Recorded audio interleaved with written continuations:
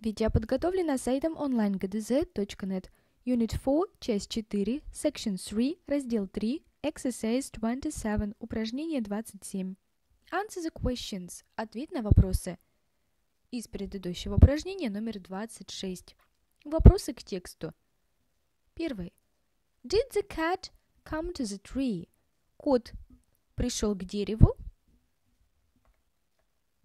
Из рассказа мы помним, что кот подошел к дереву, на котором сидела маленькая птичка. Поэтому отвечаем в прошедшем времени past simple.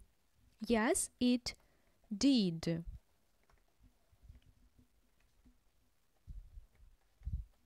Второй вопрос. Did the cat see a little mouse? Кот увидел маленькую мышь? Нет. No, it didn't. Он увидел маленькую птичку. The cat saw a little bird. Третий вопрос. Did the cat say good news? Кот сказал хорошие новости. Да. Yes, it did. Четвертый вопрос. Was the bird smart? Была ли птичка умной?